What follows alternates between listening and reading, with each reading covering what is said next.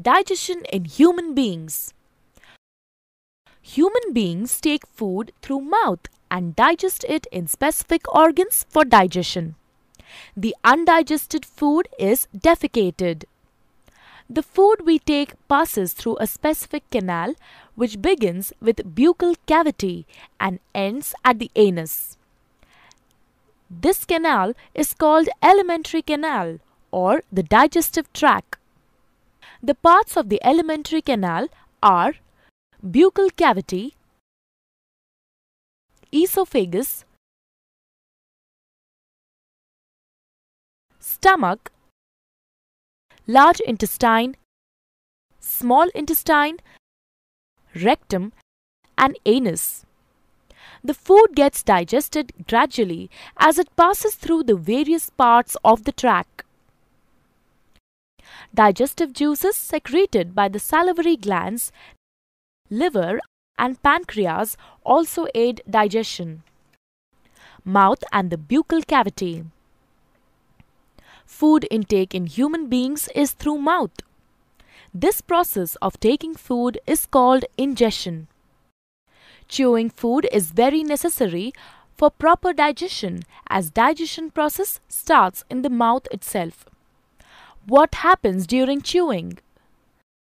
The large pieces of food we eat are mechanically broken down into small pieces.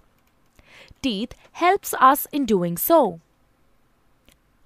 Action of saliva on food. During chewing, food mixes with saliva. Saliva is secreted from salivary glands located on the lower jaw between the tongue and teeth. Saliva converts starch in the food into sugars and also softens the food. Tongue. Taste of food can be detected by the taste buds present on the tongue. Tongue is a fleshy muscular organ attached to the floor of the buccal cavity. It is free at the front and moves in all directions. Taste buds appear as small bumps on the tongue and have different regions which help us enjoy different tastes. Esophagus or food pipe. The swallowed food from the mouth passes onto the esophagus. The epiglottis, which is a flap-like structure behind the tongue, directs the food into the esophagus and prevents entry into the larynx. The peristaltic movements of the esophagus helps the food to move down the tract till it reaches the stomach. Stomach. Stomach is a bag-like structure with thick wall. It is in the shape of a flattened U and is the widest part in the alimentary canal. The food that enters the stomach is churned and mixes with the mucus. Hydrochloric acid and digestive juices secreted by the inner lining of the stomach. The acid helps to kill the bacteria present in the food. It also makes the medium in the stomach acidic. The digestive juices secreted by the stomach break down proteins into simpler substances. Then the food is emptied into small intestine. Small intestine. Small intestine is a highly coiled structure and is about 7.5 meters long. As soon as the small intestine receives food from the stomach, the digestive juices from liver and pancreas are mixed into it. Liver. Liver is the largest gland in the human body and is situated in the upper side of the abdomen. To the right, it is reddish-brown in color. It secretes bile, which breaks down fats.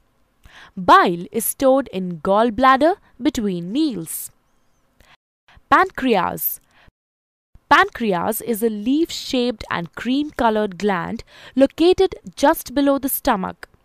It secretes pancreatic juice, which acts and breaks down carbohydrates, proteins, and fats. After this is completed, the partially digested food reaches the lower part of the small intestine, where intestinal juices act upon the food and completes digestion of any remaining components in food. The carbohydrates in the food break down into sugars like glucose, fats into fatty acids, and glycerol, and proteins into amino acids. The food consumed is digested and is now ready to be absorbed into the blood. Absorption of food in the small intestine. The inner wall of the small intestine has finger-like projections called villi, which have a network of thin blood vessels close to the surface. The villus increases the surface area of absorption and absorbs the digested food materials. The substances thus absorbed are transported through the bloodstream to different organs in the body and are used to build complex substances like proteins. This process is called assimilation. In the cells, glucose breaks down into carbon dioxide and water with the help of oxygen and releases energy. The undigested and unabsorbed food enters the large intestine. Large intestine. The large intestine is wider than small intestine and measures 1.5 meters in length.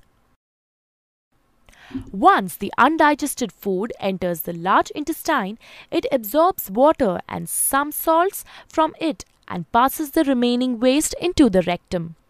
Here it remains as semi-solid fecus. The fecal matter is removed through the anus. This is called egestion.